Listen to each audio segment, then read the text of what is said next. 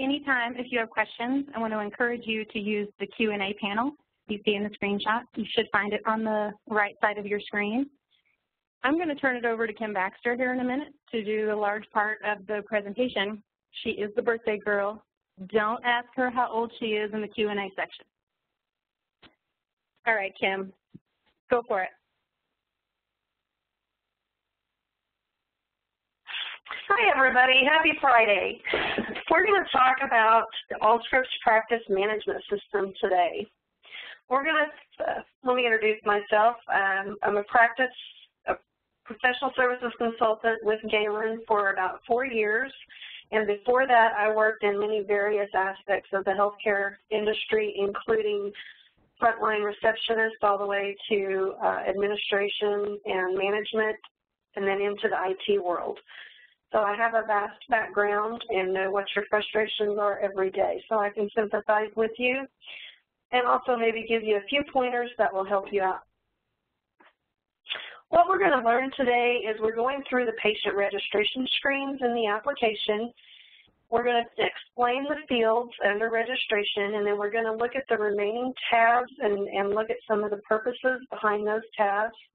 We're also going to schedule a patient and explain the fields that you see when you're in the different patient scheduling screens and what your right-click options are and how those can be very helpful to you. Then we'll go over the remaining tabs under the scheduling portion and some of the reports and things that go along with the scheduling. Most of today's webcast, however, is going to be actually in the application and not off of the slides.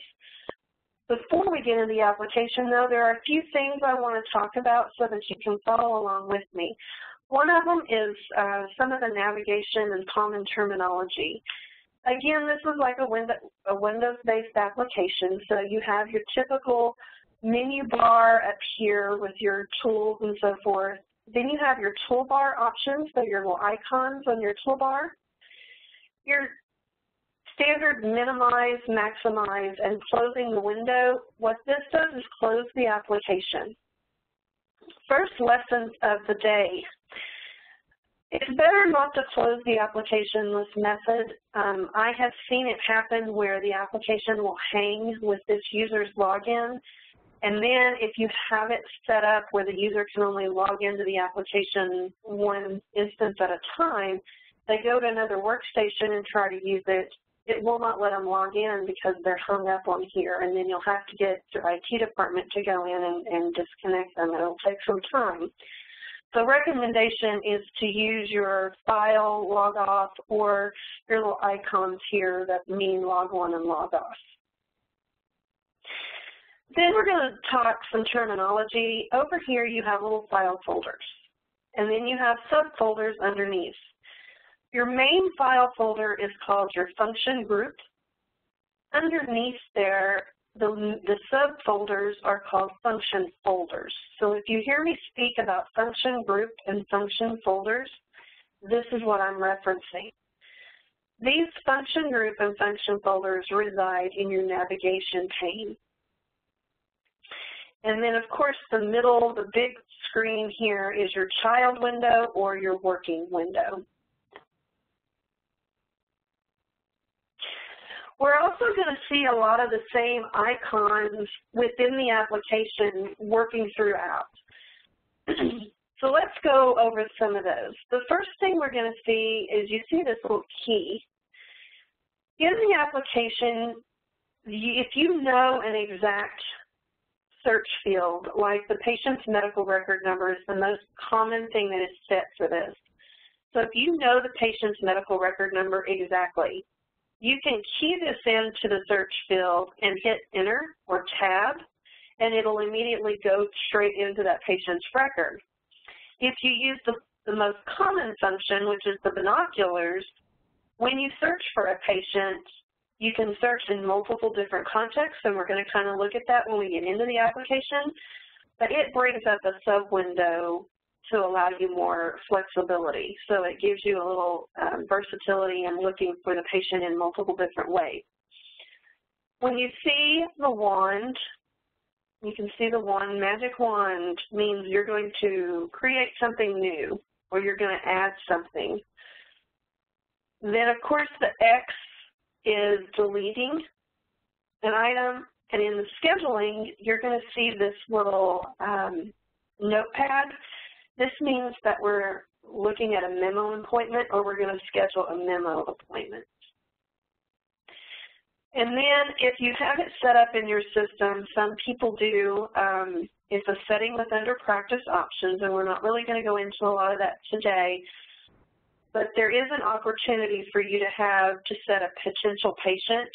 And this is if you allow your system and your schedulers to schedule a new patient without getting the full registration and starting an encounter and linking that to an encounter until they actually arrive and you create a patient for them at that time. And then this is a dialog box. It's seen in various different places in the application, and it just means that when you select this, it gives you a window to create documentation, or it provides you with options that you are allowed to do within that part of the application. So I'm going to take this tip and trick, and I'm actually going to show it to you rather than read this to you. So let's go into the application.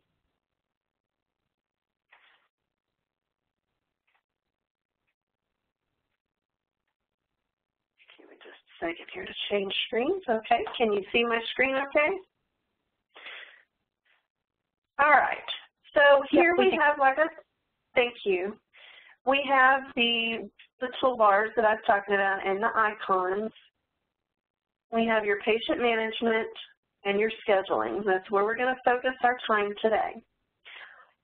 One of the key things that I hear people say that's frustrating to them is, I'm in the middle of registering a patient, and yes. Kim, can you maximize that screen? Let's see here. Is that better?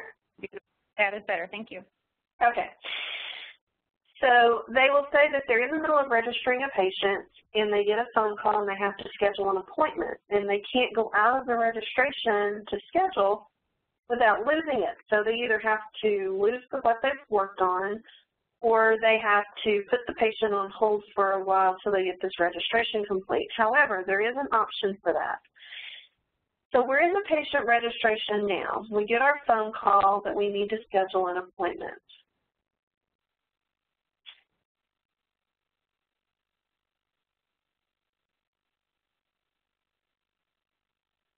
Kim, sorry, this is very, no, it's changing screens on me here.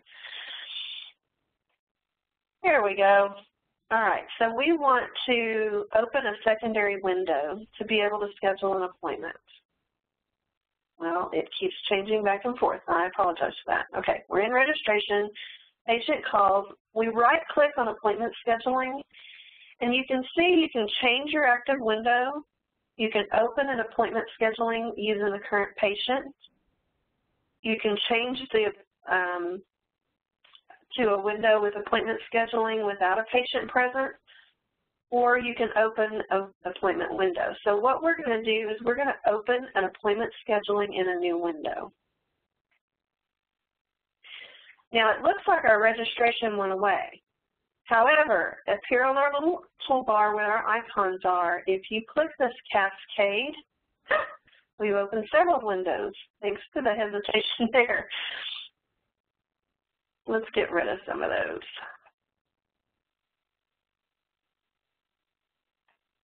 Okay, so as you can see, in the background we've got registration. In the foreground we have appointment scheduling.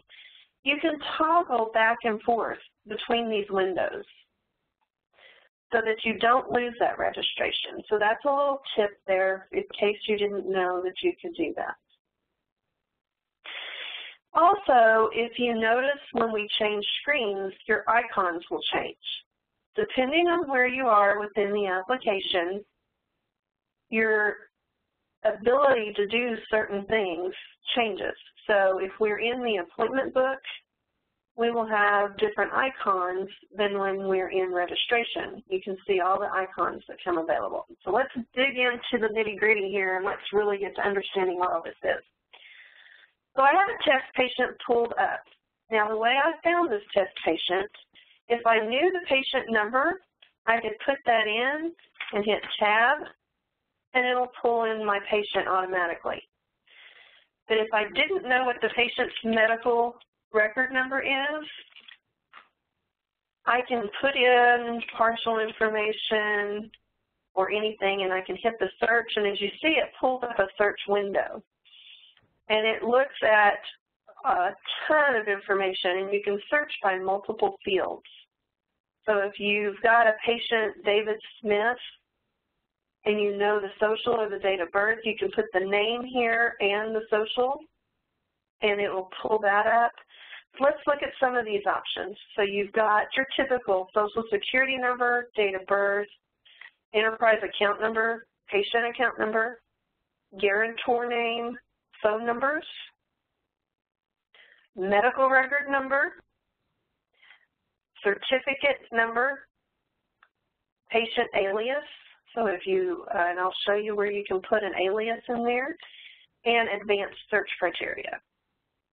Now, I skipped this one, and the reason I did is because it's very interesting, and I love this. I've had to use this before.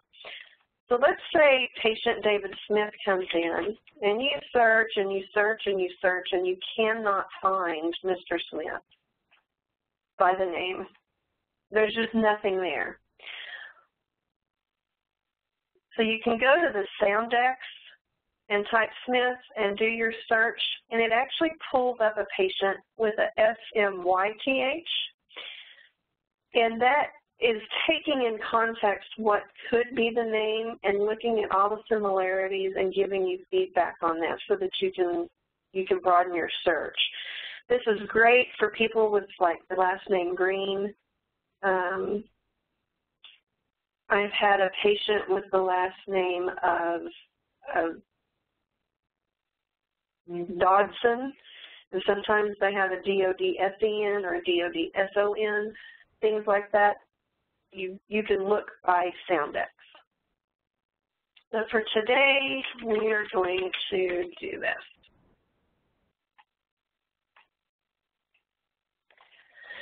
All right, so we have up here the Summary tab. In the Summary tab, it's doing just what it says. It's giving you a summary of this patient. So I'm verifying this patient's information. I'm looking at their address, their phone numbers, their employer, all the pertinent information here, their contact information for their account,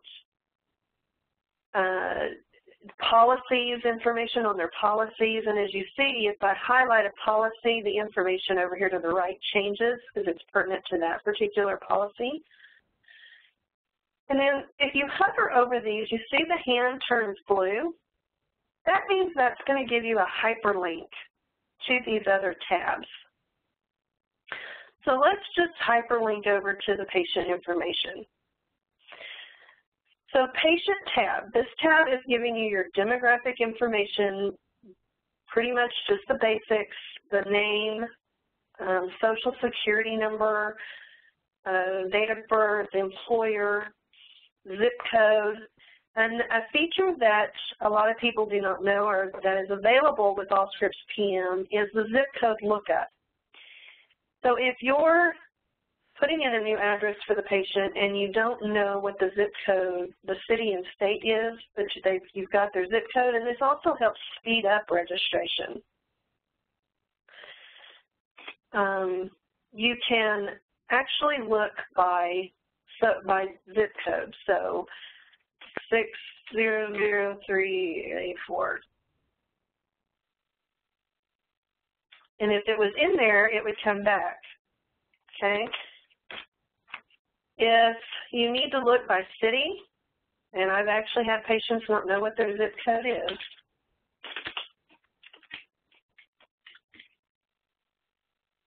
then you can look by city and it'll give you a list of zip codes by city. Okay. Now, as you noticed on this screen here for the zip code lookup feature, there's a button that says New Zip Code.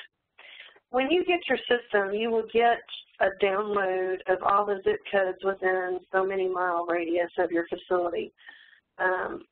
It will give you that, and same thing with the employers. You get a minimal of information, but you might have an instance to where you're seeing someone from out of town or even out of the country, and you need to put an address in here. You have the option of on the fly adding a zip code.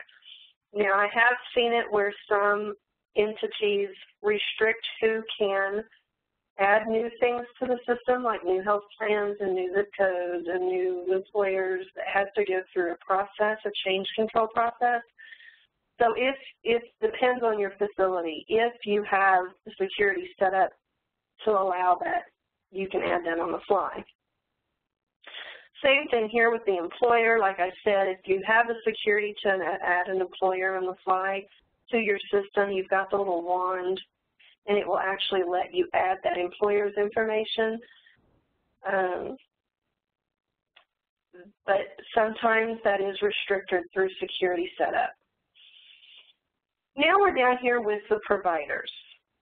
You're going to see a little similarity when you change screens from this screen to scheduling, where you've got the usual provider, the referring, and the PCP.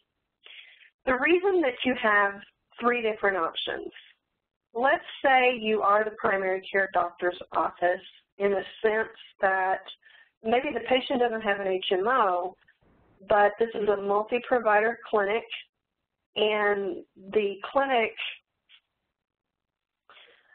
has mid-level providers or nurse practitioners and PAs, and the patient comes in and they always see that mid-level provider. Very seldom do they actually see the DO or the MD. So for PCP purposes, it's going to be the doctor, the MD, the DO that's in the office, or even could be the supervising provider of that mid-level if you want to do it that way. But the usual provider that the patient sees is going to be the mid-level. Then you have the referring provider. So for registration purposes, let's say I'm not the primary care office, but I am the specialist office. The referring provider is who's referred this patient to your office to be seen.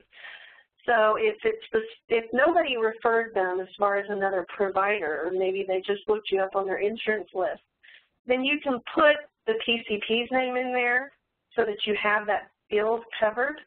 But normally it's going to be who referred that patient to you to establish care in your office. Now, when we get into scheduling, we're going to look at it as a little different concept, so keep that in mind. Marital status, employment, student, this is on here, and I recommend that if you do a lot of student, if you're in a college area, or I've seen this application even used in a university type setting where they see students in a healthcare on site at a university. It gives the student status. This helps you from a billing perspective if you are seeing a patient that's getting close to the cutoff age. If you get a denial, you can kind of look at that and see why. Inactivation date, this is the inactivation date of this account, not the information, but the actual account. So if you put a date in here, it's going to make this patient inactive and you will not be able to do anything with it. So don't put a date in there unless for true purposes you are no longer going to see this patient. Okay, then you have your HIPAA statement expiration date. This is the expiration date, not the date you gave them the HIPAA information. What this will do is trigger a recall to help remind you later that you need to update this.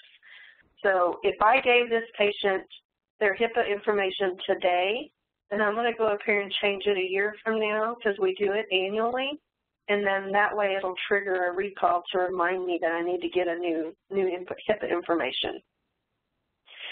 And this is the relationship to guarantor. Now, we haven't named a guarantor on here yet. We will do that in the next tab. But this is going to be what is the patient's relationship to the guarantor that we are going to identify. And in this case, I've marked it as self. We're going to look at that here on this next tab. Now, comment sections. You're going to see several different areas that comments are allowed. And people have a tendency to be afraid to put comments in there because they don't know where they're going to show up. So one of the things we're going to talk about today is where in the application each of these comments areas show up. In this particular instance, this is general comments about your patient, such as the patient is deaf, patient will need wheelchair assistance, things like that. This will display on the patient scheduling tab, and it'll print out on the patient schedule when you print this. We can print them out daily.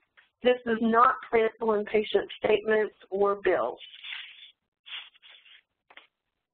So next we're going to go to the account tab. So this is where you build the patient's account. So first tab is demographics. This you're building the patient's account information. First thing is you notice it asks for an account type. Your account type, it can be many things. It defaults to standard, but you can also have in here, if you do several ancillary services, ophthalmology or different things like that, and the patient only comes to you for ophthalmology services, you can create an account type for ophthalmology, and it'll drop into that only. You can, or they'll know it's only for ophthalmology. You can also, if you do workers' comp or occupational medicine, along with standard care, you can create an account type for occupational medicine. That lets them know the only time this patient is allowed to see us is for this type of service. However, if they're going to have access to all the services that you have, then you want to make it a standard account. You can also flag an account as a bad address, a bankruptcy, budget accounts. This is if you have a patient on a payment plan, maybe they owe a past balance and you're working with them through your collections module here in the application. You can set it up as a budget account. Also, you can set it as a collection account. And again, working with the collections module, you can do many things by setting the account to here. You can flag a patient as deceased and an employee or pre-collections. So if you have an in-house collections, you can flag it as pre-collections or delinquent account. And then you can set up other account types if you choose, but keeping in mind that when you set up different account types, if you work with the other modules such as collections or the office manager module of the application, the more account types you set, the more build you have to do in configuration to get those other functions to work properly. We have another comments section here. This particular comments section is related strictly to that account. So that comment section is visible in the charge and payment posting area. So when your charge and payment posters go in to work on this account from their screens, they will see this comment. So if you have something related that they need to know about, this is where you can put that comment in.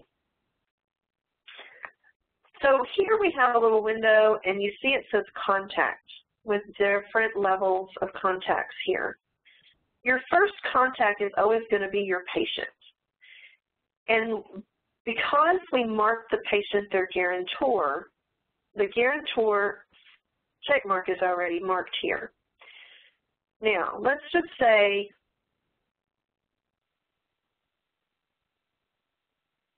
okay, I'll have to fix that. We'll show you how to do that.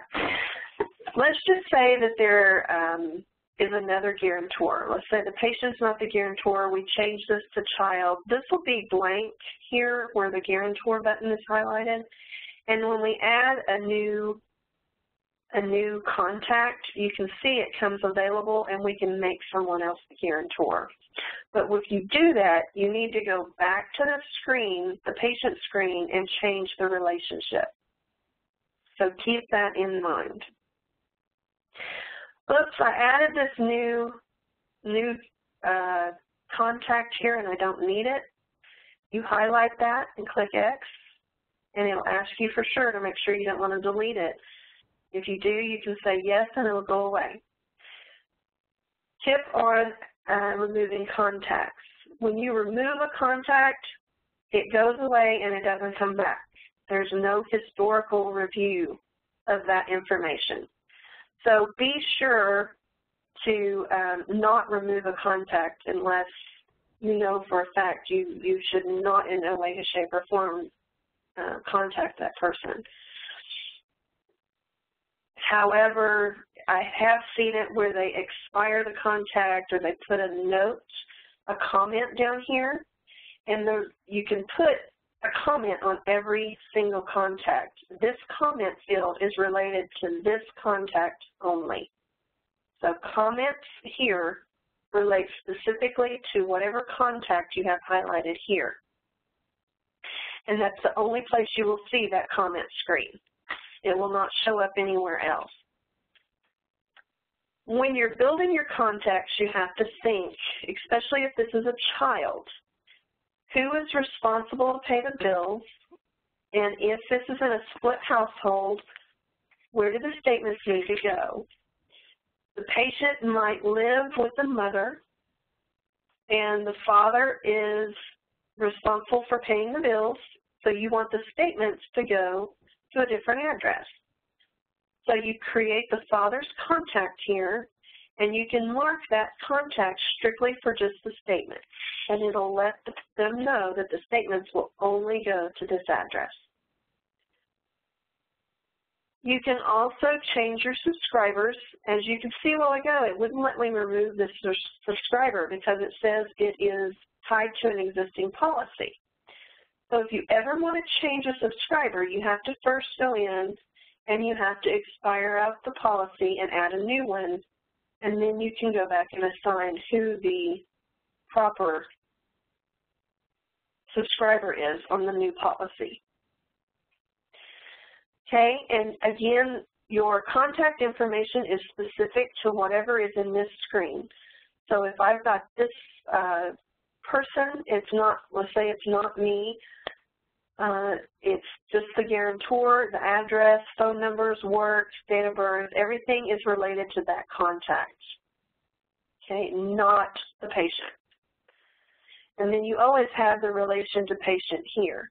So the front screen, you have the relation to guarantor. How is the patient related to the guarantor of this account? Over here, you want to know how the contact is related to the patient.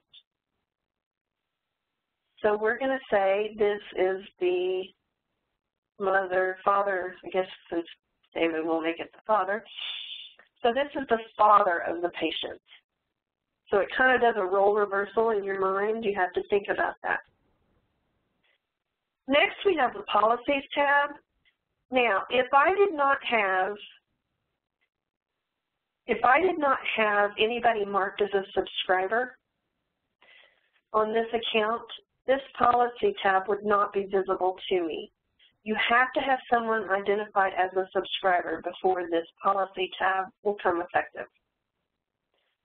And I will show you that on a test patient in just a moment, just to kind of show you what I'm talking about. This is strictly just your policies. What policies are available for this patient? You have multiple different things you can put here. Again, you can add a new policy or you can delete a policy. Different organizations have different philosophies about deleting, getting tongue-tied, about deleting policies. I personally like to expire a policy out and not delete it, especially for a year maybe. That gives you the information is still in your system if you ever need to work a billing issue. So your billing office will have that historical information in here if you just expired out. And when I say expired out, what I'm talking about is you've got the patient's information, primary coverage. You can choose primary, secondary, tertiary, other primary, other, and not available. So this Aetna, what I did here is marked it other. I could have marked it not available if I wanted to, but I changed it to other, and then I put an expiration date on here. This is letting our billing system know this patient was on Aetna between these 3 years, but it's not effective now. However, if they have a claim from November of 2013, they need to reprocess. They still have, if I had it in here, the certificate number and the group number and everything like that to reprocess that claim without going back and bothering the patient, having the patient try to hunt down that information. I know in the past, patients get that new information, they immediately throw the old one away because they don't want to get it confused. So many times the patients don't even have it anymore. So I like to keep the old policy in for about a year, and then you can delete it out to clean it up so it doesn't get all junky. But it's just good to keep for a short time frame. Now, let's look at the options we had here. We had primary, secondary, tertiary, other primary, and other. And, yeah, that kind of sounds goofy. But this comes in handy. Like I said, if you are a multifaceted facility and you do lots of ancillary services, and the patient comes to you for medical care, ophthalmology care, they see your occupational medicine facility, for workers' comp or auto accidents, or you have urgent care, and they have AFLAC for other urgent care, you can keep that as other primary. That's what the other primary is for. So I worked at a facility recently that they did have a very robust urgent care and occupational medicine facility. And if a patient came in and saw them for that types of service, they put that employer under other primary, and that way they could tell the difference between their regular health insurance and their workers' comp or their automobile insurance by doing that. And again, you've got the comment screen here. It's related to that particular coverage, and it will show for you in the charge and payment posting screens to aid you in posting properly if you have a question on which policy, and to make sure you're getting posted correctly. So that's what they've used. One of the instances they had is a patient saw their family practice physician there, but he also came in for an auto accident. So they had an other primary for that visit, and then a couple months later he got hurt on the job and came back and had another injury under another insurance. So it really helps them, and you can put the effective date in here as the date of injury so that you know, and there's another place we can put information like that too. You can keep track of which injury goes with which insurance. And then we go to the additional information tab. And as you saw, that was a little warning saying I didn't put my group number and everything in there. So it'll kind of prompt you if you're missing information that's needed to process claim. So this is sometimes referred to as your meaningful use tab because it has in here a lot of the items that you're going to need for your meaningful use or other accreditations and things that you try for. So you have your race, your ethnicity, your language, and these come delivered the most common options for this. You can add these through your file maintenance, but I've seen that it comes pretty robust with the things that you typically would need. You've got your HIPAA notice. Now this is actually when the patient was given their notice. This is not the expiration date. So on the front screen you got expiration, and on this screen you got when you actually gave it to them. Then you have the date of death, and you can mark the account as deceased, but what you need to do first is you need to come back here and mark the date of death. When you mark this date of death, if you have your interface set up correctly to your EMR, you put the date of death here, it triggers a flag to go to your EMR, and it marks the patient deceased in the EMR. So changing the account type to deceased does not trigger that. It's putting a date in this field is what triggers that flag. And then here's where you can put the alias. This comes in handy for marriages and things like that, or if you've got Elizabeth and she always calls and goes by Betty, to put this in here so that if you're having trouble searching for the patient, you have this option to also look under their alias name. And secured patient, if you watched our webcast a couple months ago, we had one on confidential patients and setting up special securities. And one of the things that was talked about was having a secured flag on a patient. Now, when you mark a patient in this area as a secured patient, the message that gets sent over to the EMR will trigger that the patient is a secured patient, and only people with proper security will be able to access this patient record. The other caveat to this is that this patient's name will not be on the schedule. So the scheduled slot will show that it's filled, and it might have, the pertinent information there of certain things, but the patient's name will not show. And only people that have the proper security in the EMR will be able to see that. Then if you have a patient portal, you can put your patient portal information here. There are tons of information that I've seen on this additional information field screens, and those are all set up under your system admin, under your practice options, and you fill out your additional information fields here to make these active. I've seen patient referred to us by, or some of the marketing materials, if you've given the patients things regarding your new service that's coming down, you can kind of look at that here. There's lots of things that I've seen people use very creatively in this field, in these fields. All right, so we were talking about policies and all the different things. Real quick, what I want to show you is we have primary here, and you see this little ailment button. So let's click on the other real quick.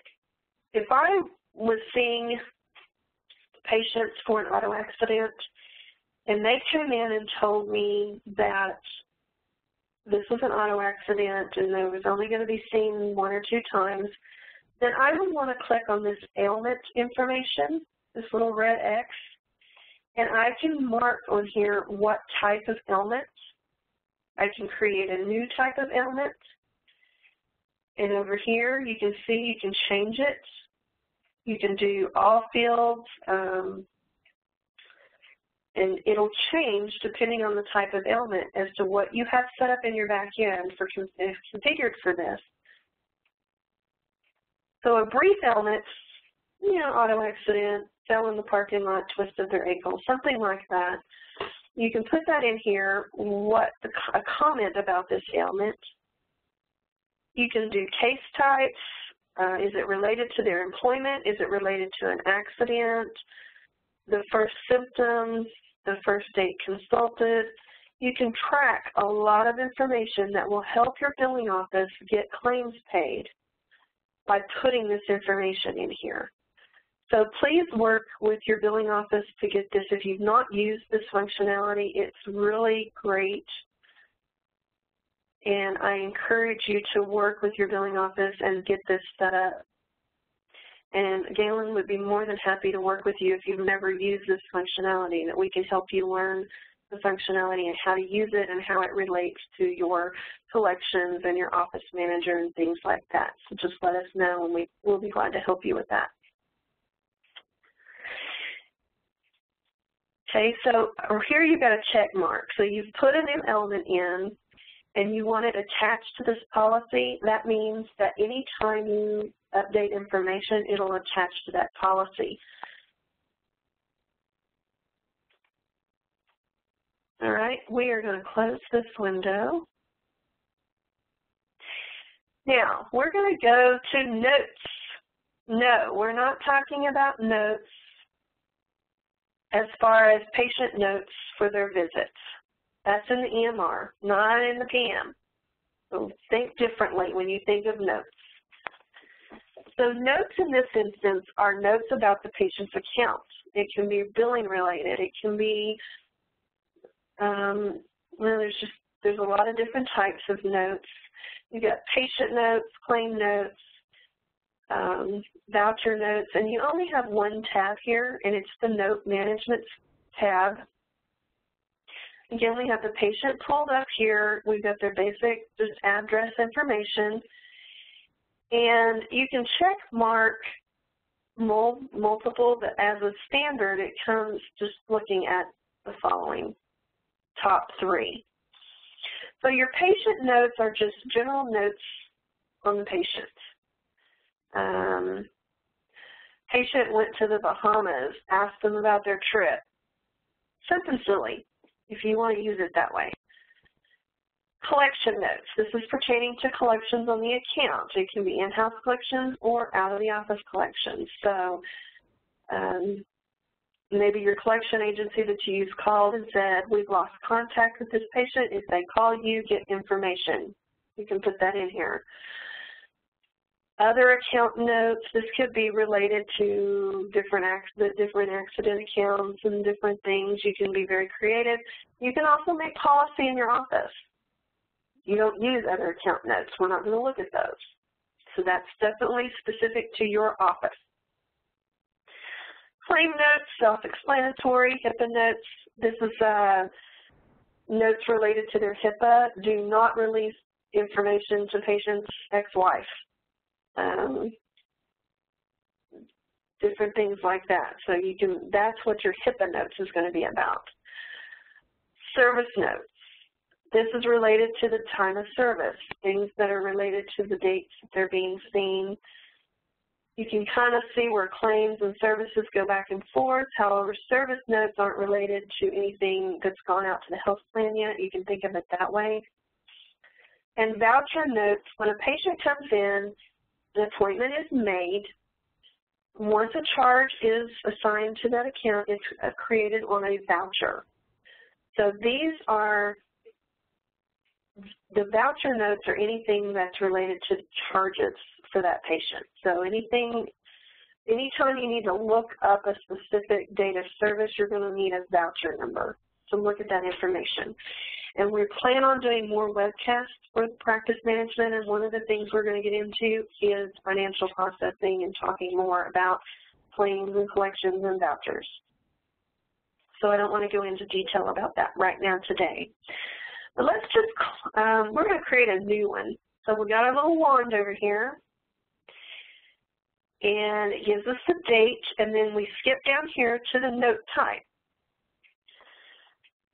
Right, so the note types are created in your file maintenance system, or file maintenance area. You can create several different note types, and alerts are things that pop up. Bad address, you can see all the different types of note types that we have in our system. So we're going to create an alert, okay? The subject of this alert is check insurance before scheduling. Okay, so patient's insurance shows expired. Check coverage before scheduling and appointment.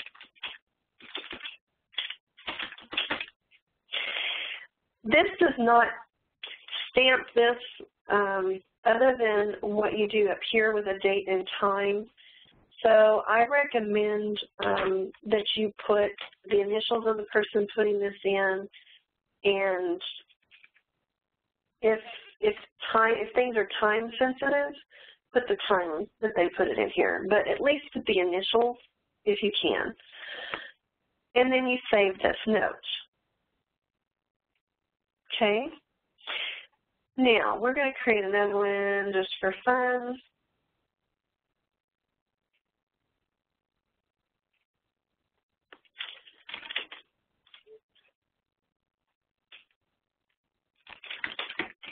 This is just a test.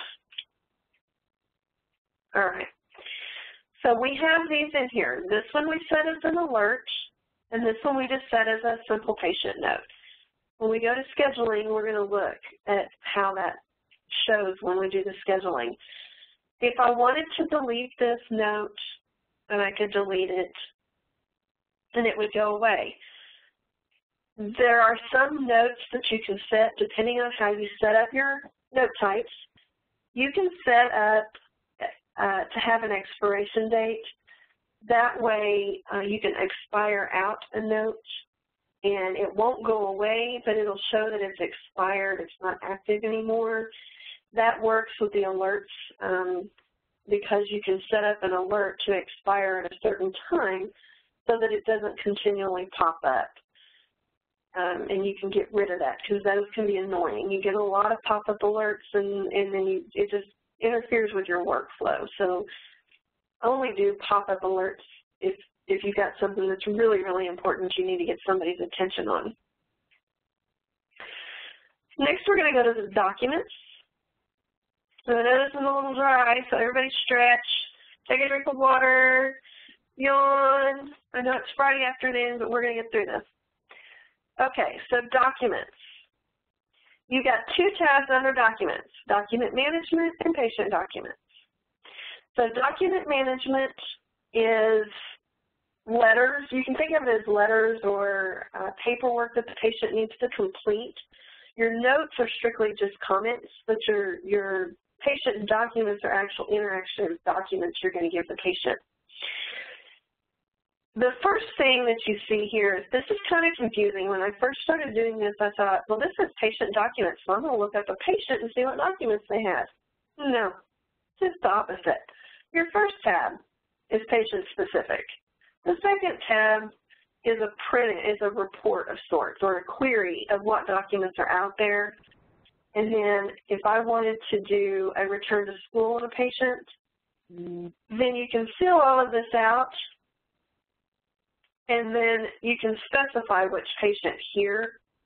You can do a range of patients, you can exclude a patient, and so forth. But this is more of a bulk.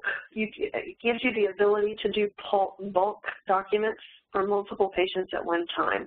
Your registrations, if you're going to do a mailer, envelopes, things like that. Let's get back over here to this. Now, as you see, there's nothing in this field. You have the option here, you can click all of these, one of these, and if this Kimberly test had a document sitting out here waiting to be printed or recently had something printed, it would then show up in this area, and then you could highlight it and right-click on it and do different things. So if there was a letter on collections that had went out on the patient, it'll show here.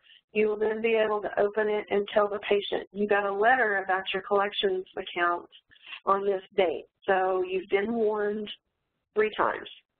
Sorry, you've got to pay your bill or you can't come in. Recall documents. This is if you send letters out to the patients regarding their appointments, your reminders. For those patients that booked 6 months ago, if you want to send them a letter reminding them that their appointment is coming up. This was used a lot in getting patients to come back in for physicals or certain types of exams. A lot of that now is gone through the EMR, but it can still be done through the PM if you feel like that functionality works better. But for all of the PCMH and your patient-centered medical home, joint commission things, meaningful use, clinical quality measures, I recommend that you do that in the EMR so it's trackable for your measures to be counted. And then this is for outgoing referral documents. So if you start the referrals in your EMR, but you do the certifications and the billing portion and send it to the provider you're sending the patient to, you can create special documents in here and send it out from here. Okay. So next we have service inquiry. I've used this a lot. You've got 3 tabs here. You've got diagnosis history, procedure history, and HCC diagnosis, which is your Medicare diagnosis checking history. The one that I use the most is procedure history. And I've used it in a sense where patients come back every month or 3 or 4 months for specific services or injections, and they've forgotten when the last time they came in. You know the J-code for the injection they get. You can set up a procedure group for all injections. You can set up a procedure group for specific, services that you do periodically. If you do aesthetic services, Botox and certain aesthetics, you can even create your special procedures for that and create a group for that, and that way you can even say, Kim hasn't came back in for her latest microdermabrasion, and she really needs to come in and keep that consistent or it's not going to do her any good. Then you can go back and look and see when the last one was and call and say, hey, you didn't come in for this. We need to get you in here. So that's what the procedure is, and your diagnosis history is mainly just giving you a list of diagnoses for this particular patient. This can link back to some of your reporting tools so that if you need to run on your top 20 diagnoses or you need to run a report on a list of patients with a specific diagnosis, and then you can go back and look. Or if you think this patient had a diagnosis of diabetes and you want to call them to check on them, then you can go in and look at this and verify that, yes, this patient did have that diagnosis. Automatic registration. So the automatic registration mainly is for if you are connected to a hospital system or to another entity and you get registrations from them, so they register over at the hospital and then you want to import those registrations into your system. If you have that interface set up, then you have the opportunity to do them in bulk at a big group at a time. So it depends, it runs by exchange dates, or you can actually go through over here and you can see a patient list of all those that are sitting out there and ready to go. And if you don't want all of them, then you can come over here and you can put that information in, put your data in and query. It'll give you the list and you can click on specific patients. When you click on that, then you validate it and you can do the registration, you can update, you can review only changes. So if the patient's already in your system, you want to see if there's any changes, you can highlight that patient and it will let you review those changes. And then once you get that, what you want, if you want to just do a bulk, then you can run it here and it'll import all those registrations in. So here you can pick and choose. Here it'll run the whole thing and print you out a list. Okay. So last but not least, I think this is cool because I've worked as a manager. I've also worked as an administrator level where I'm monitoring the providers' schedules and if they're staying booked. Also from a charge perspective, how our aging is going, how our AR is. This is set up under your system admin. There's a dashboard options, and this gives you that dashboard. It's a great tool to monitor the pulse of your facility. So also it lets, for providers, It's really good because you can look back, and it depends on how you set this up when the last date it was. You can set it up to run daily, weekly, monthly, bi-weekly, however you want it. And so it'll tell you from the last date this was updated how they're charging. Are they doing very heavy on the 99215, or are they charging everybody with a 99211? So from an administration perspective, this is really a nice little dashboard that you can get at a glance. And I know several managers that come in every day and they look at this so they can kind of instruct their staff. Dr. So-and-so is only booked at 40%, so if you've got a lot of patients that need to be seen today, try to put them on that doctor's schedule. And so I really like this, and it is a great tool. All right, now we're going into scheduling.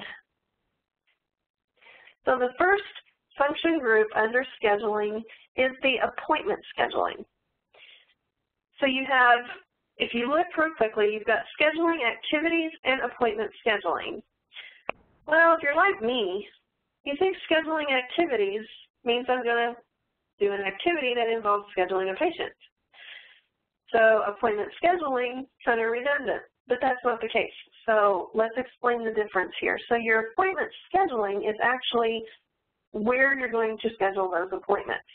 You have 3 different options, plus you have an activity tab here that we're going to look at.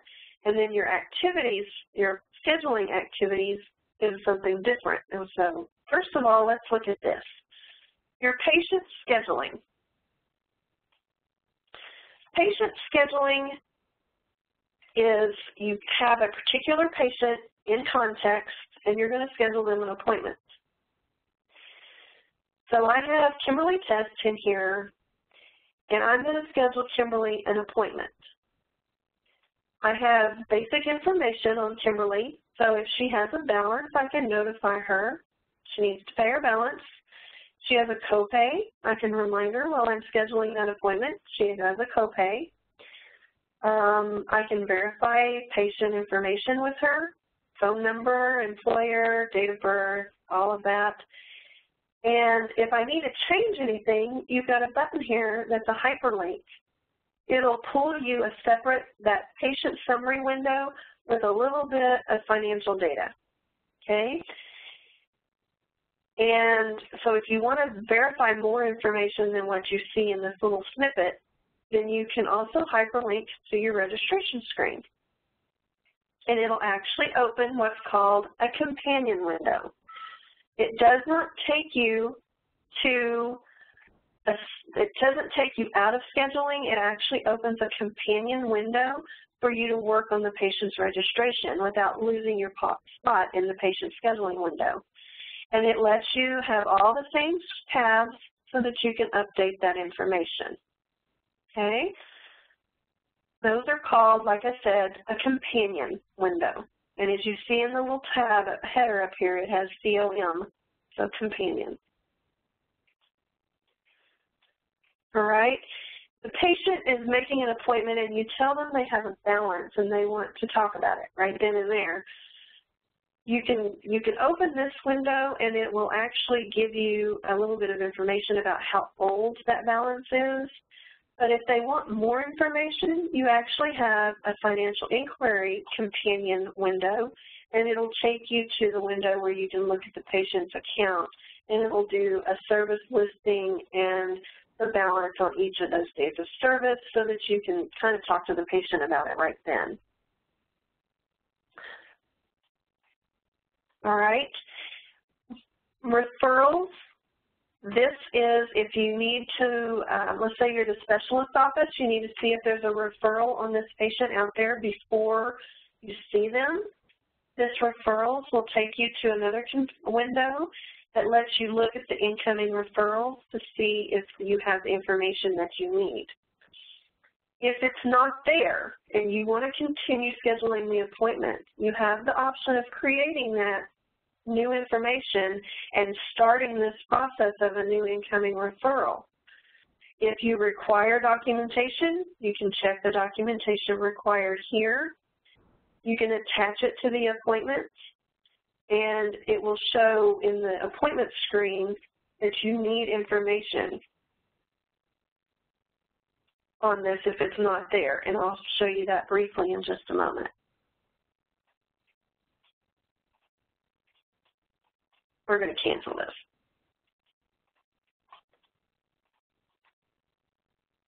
All right, so then we go down here and we've got recalls. So you're scheduling an appointment for this patient and they need to come back again in a month, 2 months, 3 months. You can set a recall date here. So you're scheduling this appointment for 3 months and the patient says, can you put a note in there to let me know a week in advance so I don't forget? You can put a recall date in here for the week prior, and it'll come up on your recall list so that you know that you need to call the patient and remind them of this appointment.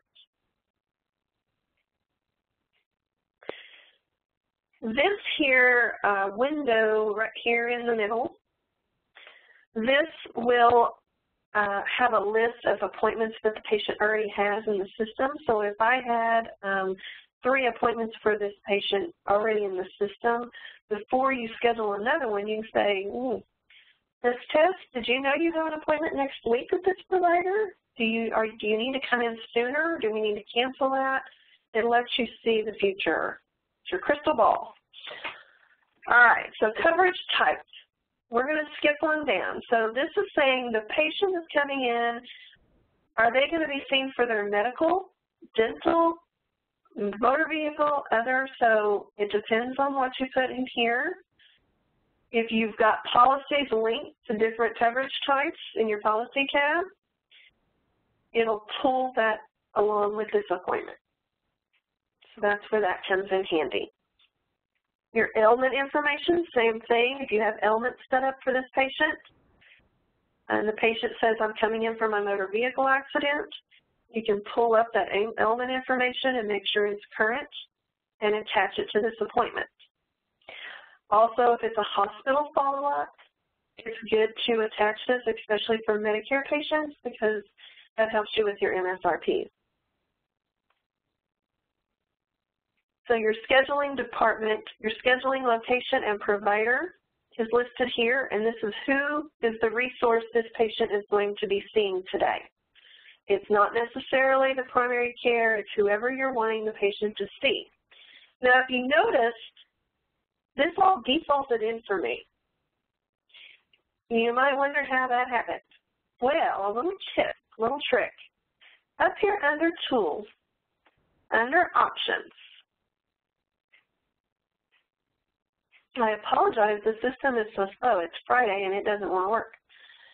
Under Scheduling, you can set defaults for those things. So it saves you some clicks if you set, so if you have a dedicated scheduler for a certain provider, then you can actually set the department, the location, and the resource so that your staff saves on clicks and doesn't have to go through and enter all that information.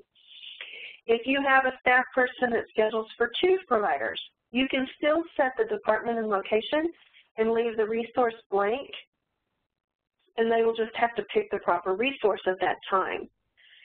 Also, if you have special schedulers for your occupational medicine or your ophthalmology group or your medical, you can default that in here also. So we are going to schedule this for Dr. Provider Allscripts, and you have your appointment type down here, what type of appointment this is. We're just going to do office visit. And as you see, depending on what type of appointment type I have here, the duration will default. So your appointment type is set up under File Maintenance. You set up your appointment type, and you give it a default duration. Now, you can override this if you want.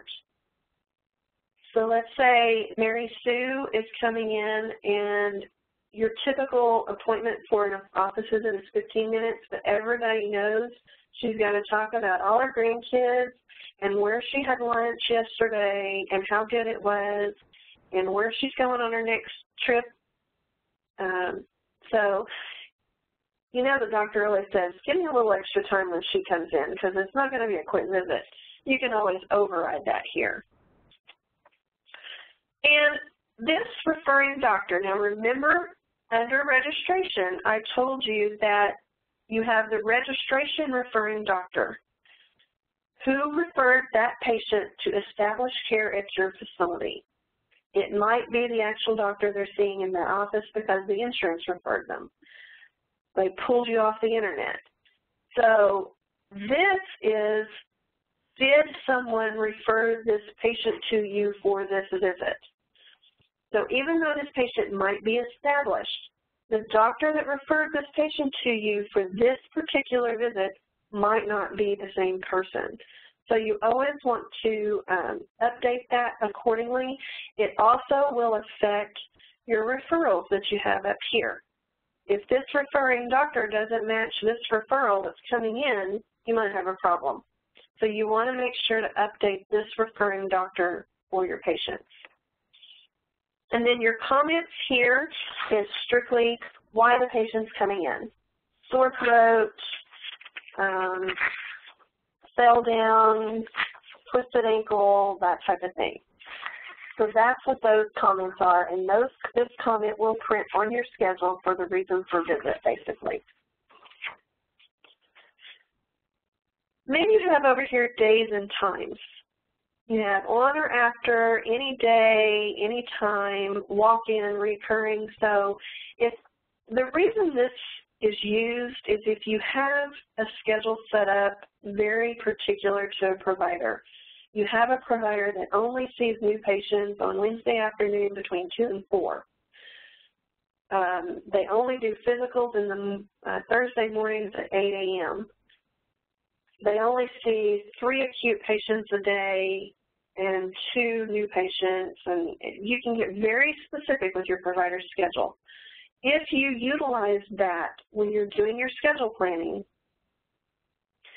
then you can actually do what's called open times, and if you click on open times, it will give you back a list of the next available appointments for that doctor.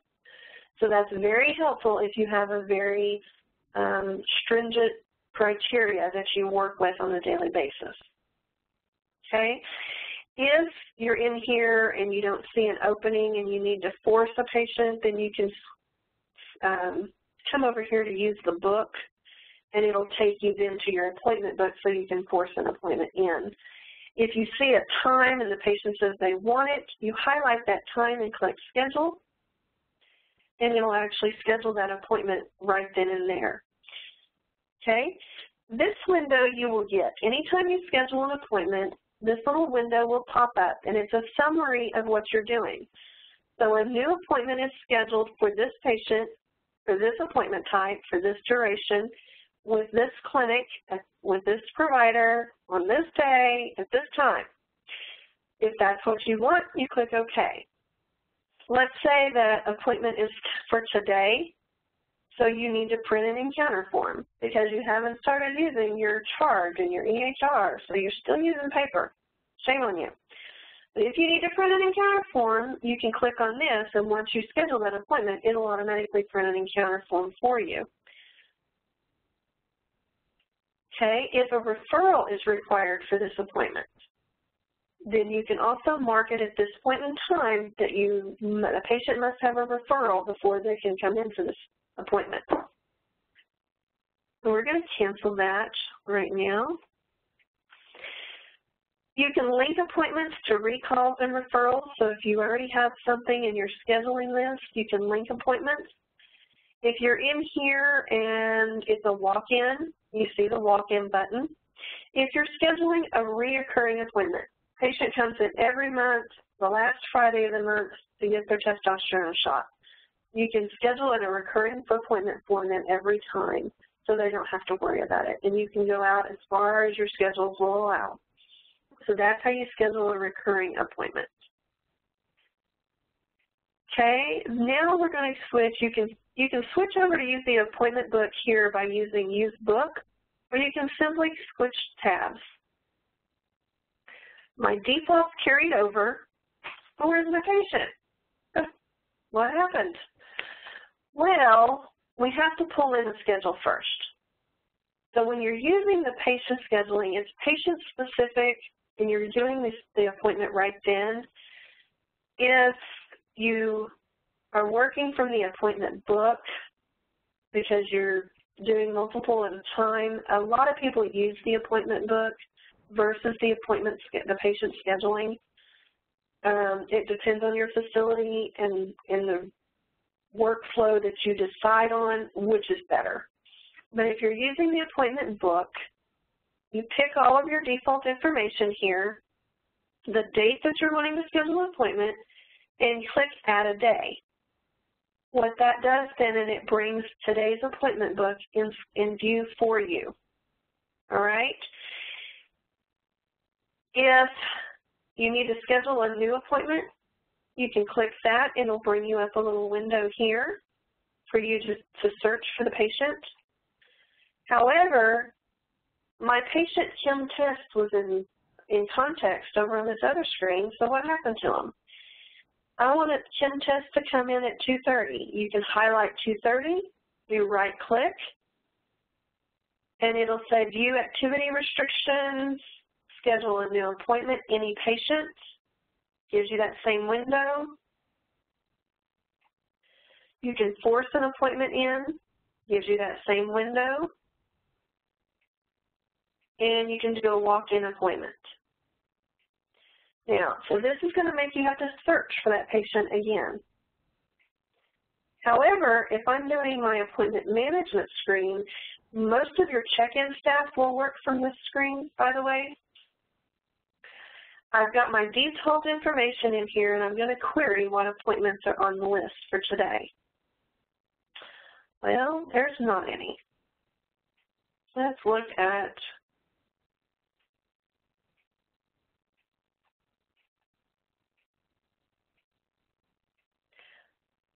where did my appointments go? There we go. So what that'll do is it'll return a list of appointments that are already there. In your right-click options on here, you have appointment detail, patient information, incoming referrals, scheduling a new appointment, this patient. Hey, it remembers the patient. So on the appointment book, it's not going to remember the patients you have in context. If you want it to, you're going to need to schedule from patient scheduling. Or if you work out of your appointment management and you need to add an appointment for this patient that you've got highlighted, then it'll let you do that. Or you can schedule for any patient. You can add recalls. You can confirm this appointment. So that's why I say this screen is used mainly for your check-in staff, because it's letting you control that appointment when the patient gets there. So what I want to look at right now is your options. So you have confirm, acknowledge, wait list, started, checked out, cancel, no-show, move, bump, encounter form, medical record request, medical record slip, and appointment reminder. All right. Simple appointment detail. You want to see what this patient's coming in for. It gives you a little window. It gives you a summary. It lets you hyperlink to referrals. You can also do your confirmed, acknowledged, bumped, canceled, no-show from this screen versus your right-click screen. Referral required can be marked at this point. And coverage, is there coverage on this appointment? Is it pending, received, or is there an exception? So when you're calling your patients and confirming, or you're working your schedule for tomorrow or the next day, this is a great window to work from. It gives you some tools to work up this patient a little bit before they actually walk in the front door. You've got, again, your encounter form, medical record slip. Now, what is medical record slip? Let me explain that to you just a minute. Your medical record slips, back in the day when we all had paper charts, we had medical record rooms and you had to print the schedule and you had to go pull the chart and get it ready for the next day. You could print a medical record slip. You can put it in those little plastic vinyl things and you slide it in where the chart went. That's what those are for. It printed out a little slip for you so you could put it in where the chart's supposed to go so that somebody comes looking for the chart and they know where it's at. Hopefully everybody's on an EMR and they're paperless and you don't have to do that anymore. Your appointment reminders. This is, we'll let you print a reminder for this patient so you can mail it to them if it's, you know, a month from now or 2 months or 3. You're moving this appointment, so the patient calls and says, I've got an appointment today at 3 o'clock, but I can't make it. Can I come in tomorrow? Well, instead of canceling that appointment and then rescheduling it, you can actually just move that appointment. Now, it will move the encounter with it, and if there's already a voucher started, it will not move that voucher. So if for some reason there's already a voucher started for this appointment, you need to cancel it and reschedule it. But if there's nothing tied to it, then like a voucher or anything like that, you can just move the appointment and it'll move things with it. Bumping as an appointment is the doctor calls in and says, I've got a patient at the hospital. I need to cancel my afternoon. I need you to move my patients. Then you bump all the patients and they go to what's called a bump list. Then you have a list to work from to reschedule those patients. So that is, it's a way to manage that urgent need in making a change on the schedule. You can also utilize this for if your physician's booked 6 months out and something comes up, they're going to have to be gone to a CME conference and you need to schedule those patients some other time. You can bump all those patients for that week. The provider's going to be out and you can work off that bump list to reschedule them. So it lets you go ahead and close that schedule so nothing else can be scheduled, but it does not lose the patients. So you have a list to work from to reschedule those patients. And then again, the items that we talked about earlier. If you have a particular setup that you use all the time here, like a bumped list. So this is where you can click on your bumped list and you can query it, and any patients that were bumped will come on this list.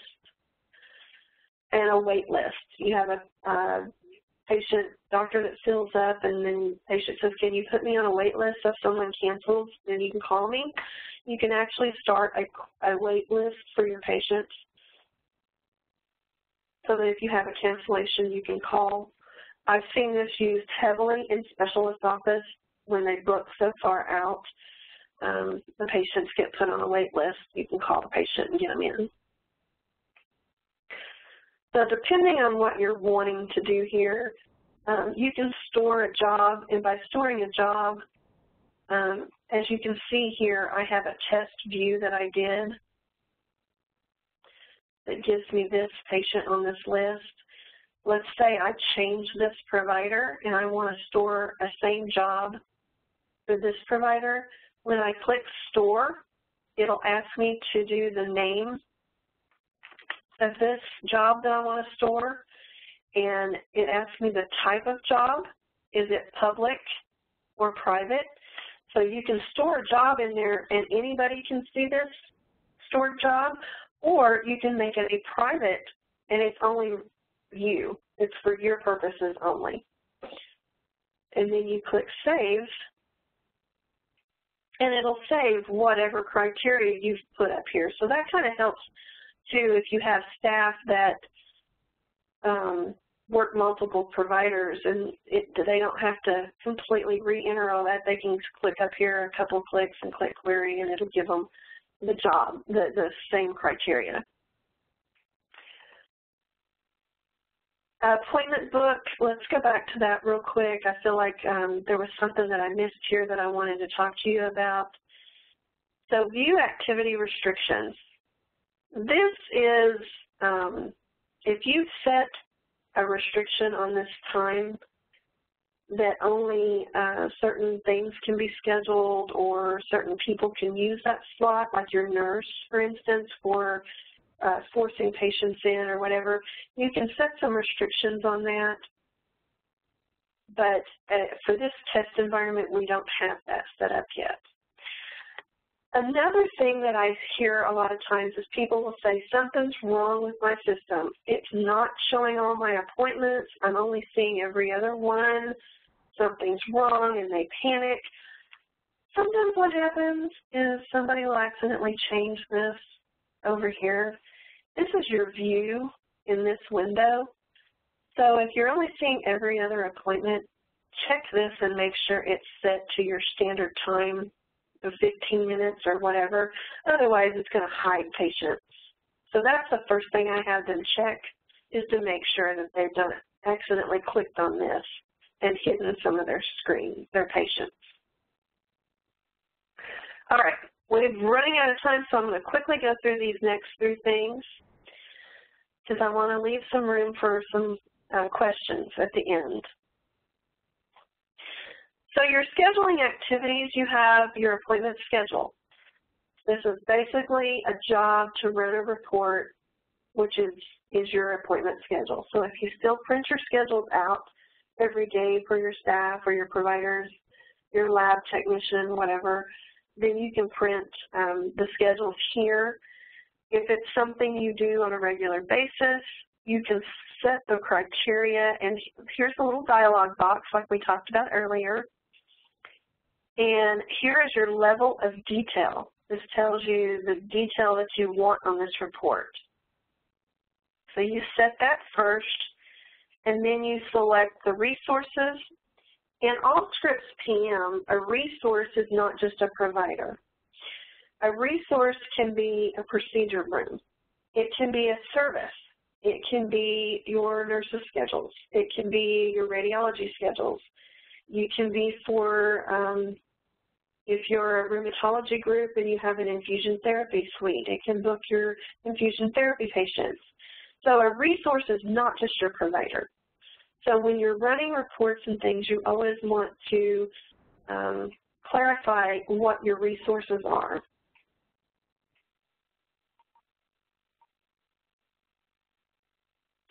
Okay, we also were planning a reports webcast, and we want to encourage you to do that because we're going to talk about the different types of reports. This is your encounter forms. So if you are still printing your encounter forms, that's what this is for. You can do them by bulk this way. If you need to do them one at a time, you need to do it through your appointment screens. Again, your medical records, slips, recall documents, and scheduling documents.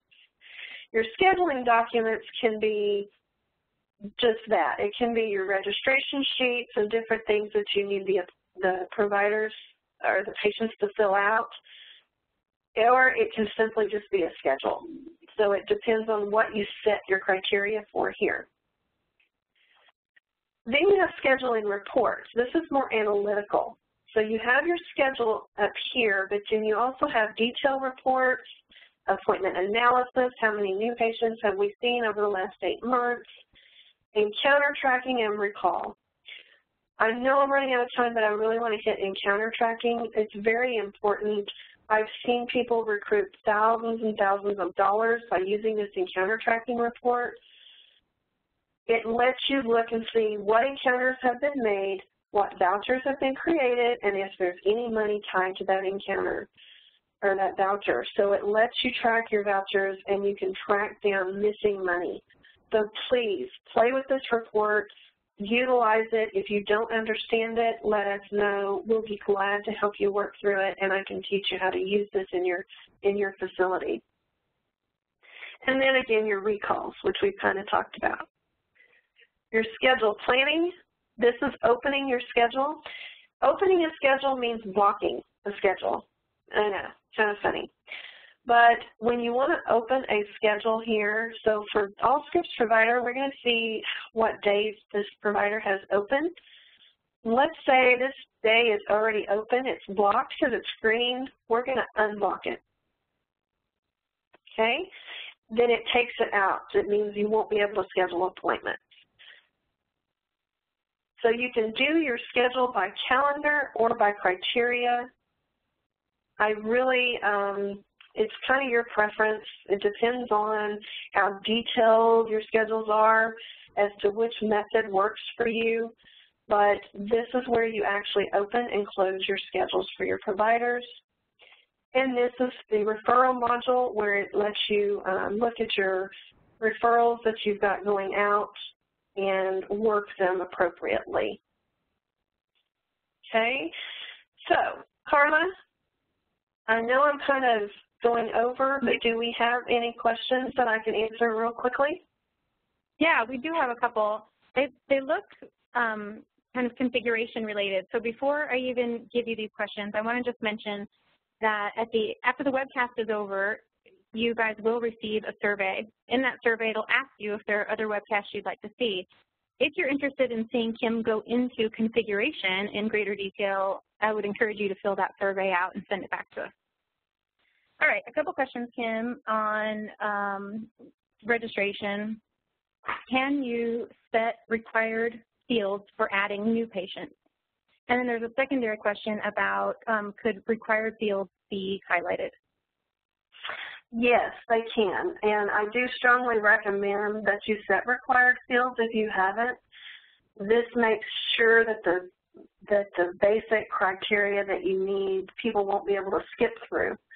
And the way you do that is under your system administration here, under practice options,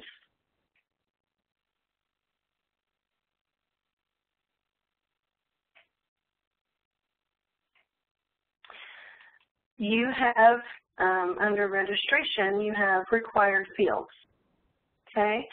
When you open that, you'll see a list of all the fields that are available in patient registration. If it's required, you check mark it, okay? If it's not a check mark, it's not going to be required. This little box here, highlight required fields, this will make the required field turn yellow. And we'll take a peek at that. So the required fields will be yellow so that your staff knows that's required, and they're going to have to know that information before they can move forward. Okay, another listener asked if a user could be required to search for a patient using more than one search criteria. Yes, and again, that is under your practice options.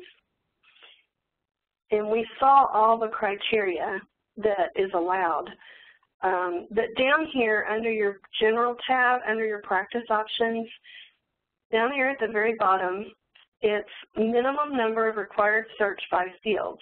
So you can change that to 2 or 3, or I think 3 is the max. So if you change that to 2, your exceptions button then is activated, and it'll say what fields you are requiring them. Now, notice this here. Check the fields for which minimum number of required search does not apply. Does not apply. So if you don't want them searching by a certain field as a minimum, then you check mark this box to make it an exception.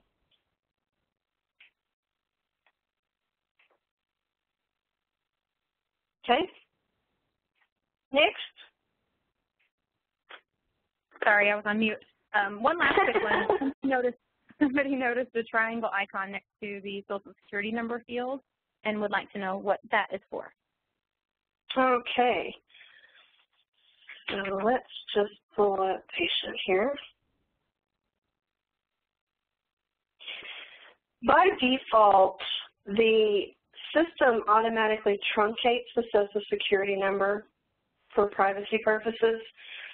But if you ever need to go back into an account and pull the patient's social, you click on this little box and then it'll open a screen and give you access to that Social Security number.